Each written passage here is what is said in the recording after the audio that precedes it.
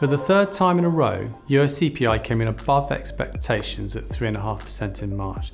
This compares with 3.2% in February and 3.1% in January. While the Fed was willing to brush off the previous higher than anticipated figures on the back of seasonal nuances, the latest reading could be detrimental to the case for a June rate cut.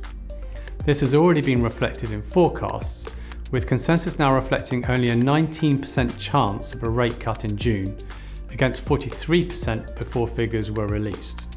While so far this year macroeconomic factors have been overshadowed by the spot Bitcoin ETF launches, declining net inflows and ETF volumes are shifting the Bitcoin and crypto narratives back towards macro indicators, meaning that decisions by the Fed are likely to have a heavier impact on prices than in Q1 this year.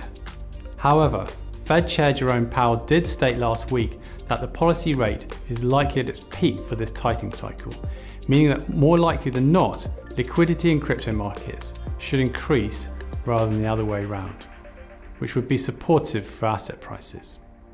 And that's it for our market update. Follow CoinShares for more digital asset insights.